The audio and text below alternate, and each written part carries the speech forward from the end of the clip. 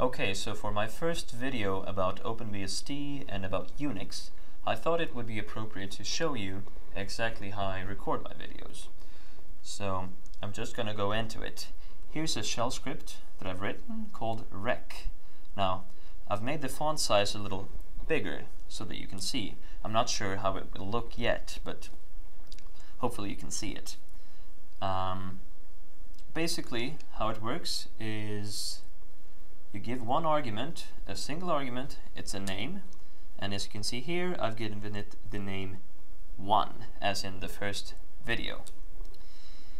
Then it just makes sure that my microphone is on.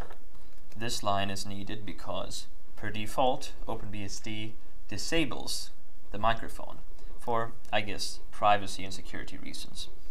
So this line just makes absolutely sure that the microphone is enabled.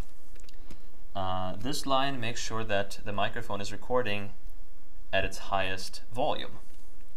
Basically, 999 makes sure that, yeah, it's gonna, you know, I don't know exactly what the volume is. We can evaluate this, and we can see that, okay, 255 is the actual highest volume. I just used 999 because it's handy. This line uses aucat to, well, basically audio-cat to collect audio from this source, which is my microphone, and output it into this file using the name provided as the argument. It runs it in the background, and simultaneously it starts ffmpeg using the following settings.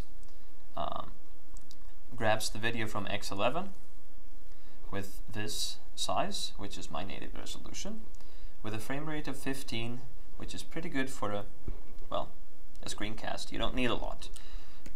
The input is, well, my current display, and this is just some extra information, and outputs it into a file called, well, thatname.mkv. And this line just makes sure that when ffmpeg finishes, aucat will also be exited. Basically, kill 0 is a special argument to kill. So if I make this a bit bigger so that you can see, and we can scroll down, the following PIDs have special meanings. 0, send the signal to all processes whose group ID is equal to the process group ID of the sender.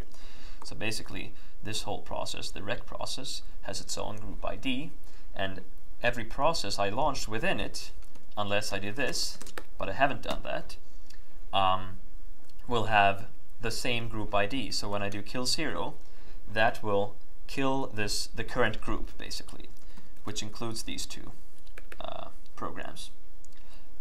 This I do in case, for some reason, basically ffmpeg should pick up the Control-C and finish naturally, normally, but in case something goes wrong, in case this doesn't launch at all, well then this should trigger. It's just in case ffmpeg goes into a loop and cannot exit for some reason. I think that when I press Control-C to send an int signal to this script, my rec script, this just makes sure that I trap the signal and kill this entire group. Otherwise, I think that this should be plenty, but I just have this in case. Anyway, that's my setup. If you're wondering about my hardware, I'm using a Lenovo ThinkPad X1 Carbon. It's a laptop, and for my microphone, I'm using a mod mic.